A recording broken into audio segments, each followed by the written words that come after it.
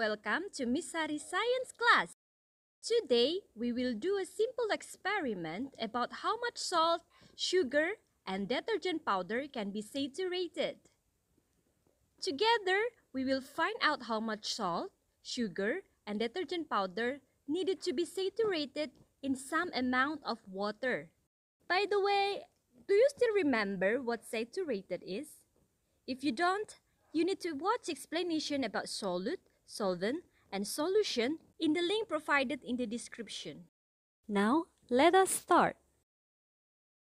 First of all, we need to provide all materials needed, such 3 identical glasses, water, salt, sugar, detergent powder, and teaspoon. Step 1.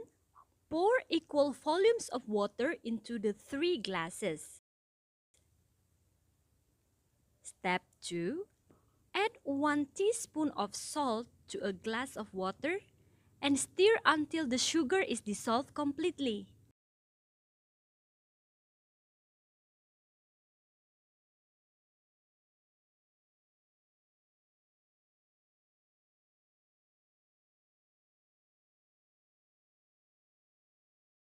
Step 3.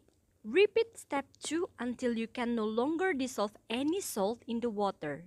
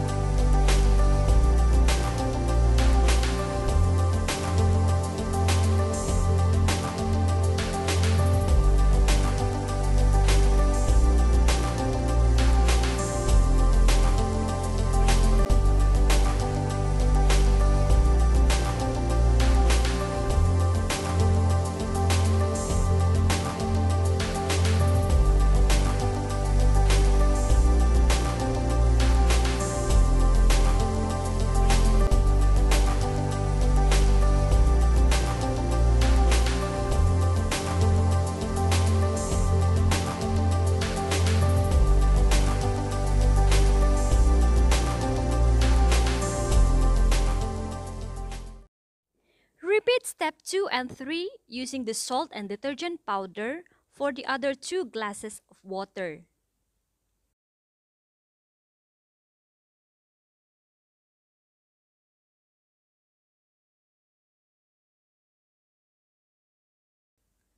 Comment below how many spoons you need to saturate the sugar and detergent powder in your chosen volume of water. Try to compare yours with mine and predict, is the volume of water influence the saturation of solid? I hope you enjoyed to do the experiment and learn how the scientists work. See you in the next experiment. Enjoy your learning!